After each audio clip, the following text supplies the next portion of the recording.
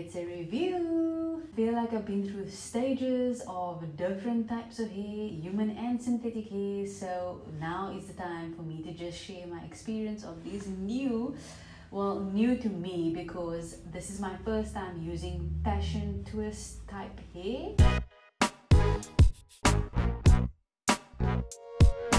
Hello Han, welcome back to my channel, or welcome if you're new.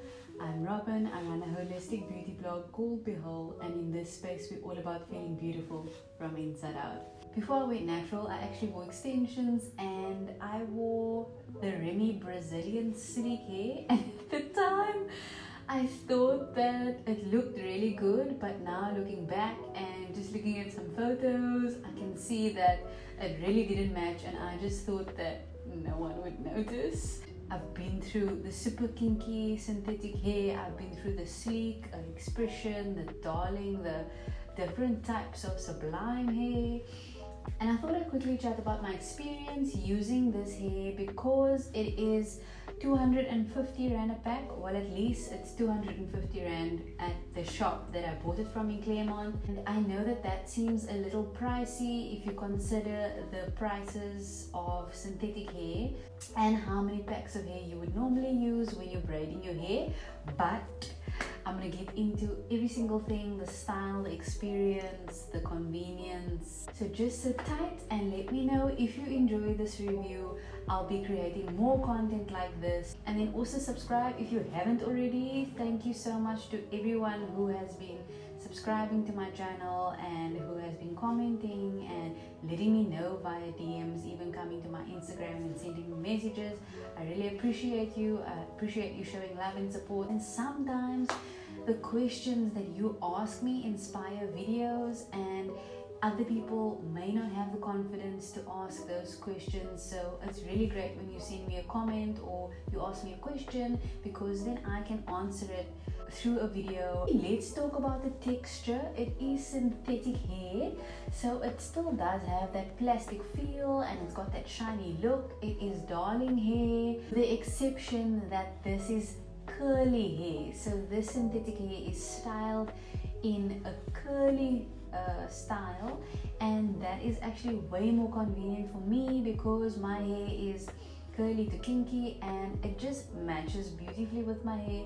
Even the color that I chose, it was brunette, but then it also had like red tips, and that gave me like a little bit of an ombre effect. I wasn't really fussy about the hair color. I didn't mind what color I was using, even if I was gonna get blonde. I just wanted to try it because I hadn't used a curly style of synthetic hair before, and I just wanted to see what it would look like. This is actually what the hair looks like, and this is actually used to crochet, but because I've been twisting for so long and I just find twisting way more convenient to do and to take down, I thought I'm gonna use this hair and just see how far I can go by twisting it. And I was really pleasantly surprised, because when I opened the pack I saw that all the hair was already separated, so you can see here, and it's so compact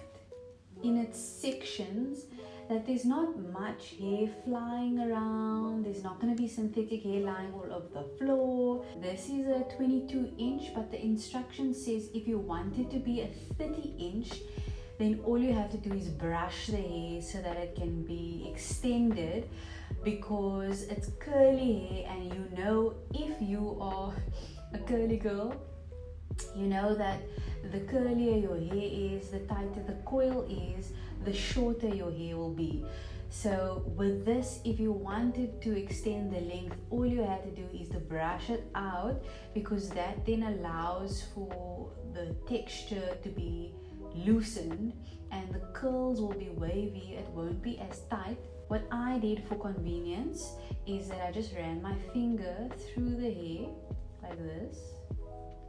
I also love the amount of hair that they included in each section, because this is exactly the amount that I needed to do my twists. So as you can see, this is already longer than the other one, and because it's compact and already separated. That saved me so much time. Normally when I'm using synthetic hair, I first have to separate the hair, then I need to brush it, and then I need to ensure that all of the hair are in certain places, like they can't be on top of each other or sideways, because otherwise the hair clumps up and then it just gets knotty, and I'm picking up different strands of hair and single pieces that are not supposed to be there, and there are hair flying, there's like hair lying on the floor. So this was really convenient for me to use. So when you're doing the crochet technique, you would normally braid the person's hair in a cornrow, and then you would use the crochet pin and then basically loop the hair into the braids that have been cornrowed. But because I used this to twist, I felt like it was so convenient. It took me 3 hours to style my hair in these twists. But what I did was, instead of using just one piece of hair, which I thought would have been long enough, like it got me to bra strap length, right?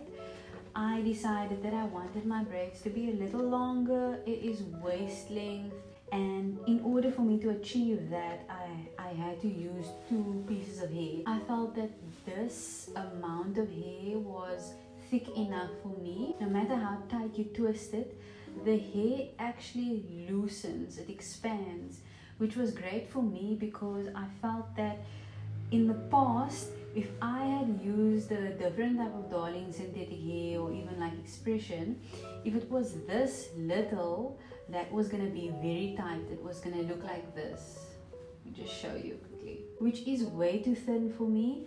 But because this hair actually expands, as you can see here, it looked beautiful, the thickness that I wanted. So that brings me to the amount of packs I used. Can you guess how much I used?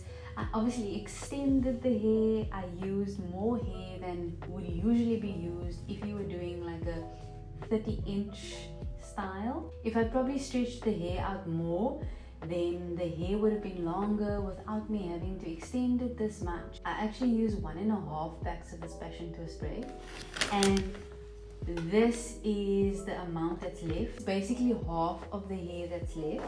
I was actually really concerned because not using passion twist before, I was thinking I need to get 4 or 5 packs, and then the lady in the shop said to me, you don't need to buy that many.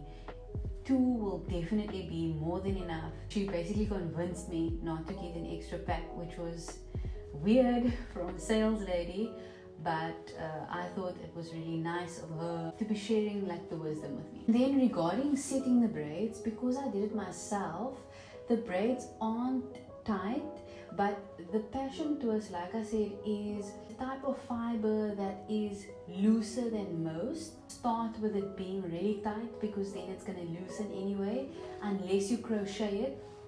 In that case, when you crochet it, you know that it's going to be on your hair for as long as possible. But because this is synthetic hair, I still felt that it was important to set the hair. I've actually mentioned this in previous videos. Synthetic hair actually has a preservative that is sprayed on it, or I don't even know if it's sprayed on, but the preservative that is on it helps to maintain the hair, and that is actually what causes itching when the synthetic hair touches your scalp.